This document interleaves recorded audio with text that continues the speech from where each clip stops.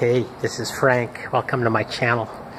We're looking at a Toyota 3.0-liter engine, V6. Engine code is 1MZ-FE.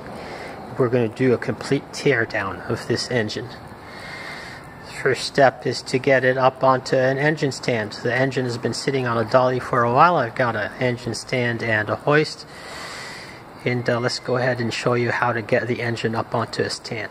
To get this engine up, I'm going to use the studs for the exhaust manifolds. I've taken this chain, heavy gauge chain, put a washer over the stud, and then just a nut. Same thing from the opposite side. We use one of the studs with a washer and a nut over the chain link. Now we have hooked the chain through the lifting hook for the hoist, and we're going to go and jack it up into the air. Now the engine is up in the air. To make things easy, I'm going to remove the flex plate now before we put the engine on the stand.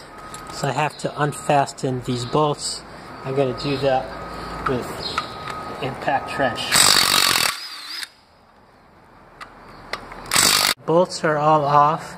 Next step is to pry or tap the flex plate off.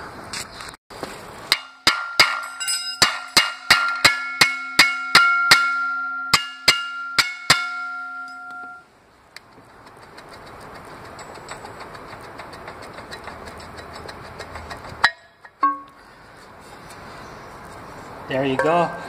Now also, to make things easier, because these bolts are going to be difficult to access once the engine is on the stand, I'm going to remove them all now. These are 10mm bolts, M6 with a 10mm head. Okay, this piece goes under the flex plate, and this is the rear main seal. Right here is your rear main seal.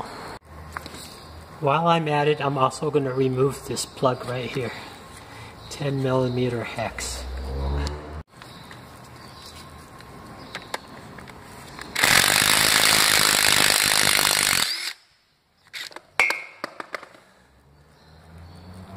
There it is.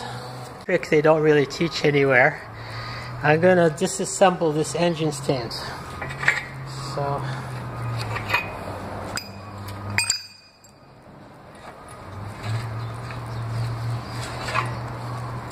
now I'm going to take this piece and I'm going to bolt it on to the rear of the engine. Now I've mounted the stand bracket onto the engine, and the bolts I've used are from the hardware store. They're M12 by 1.25 thread, and I use washers to get them to the right length. The next step is to get this bracket onto the stand.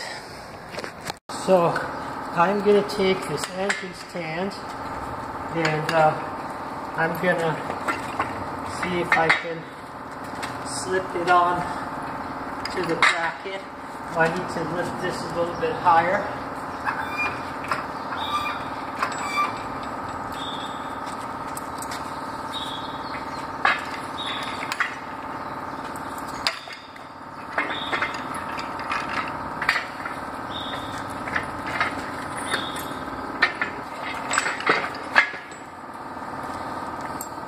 There we go. Now I can just drop it.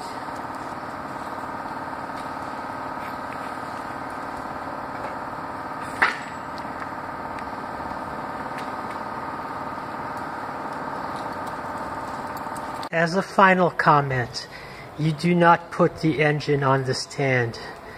You put the stand on the engine.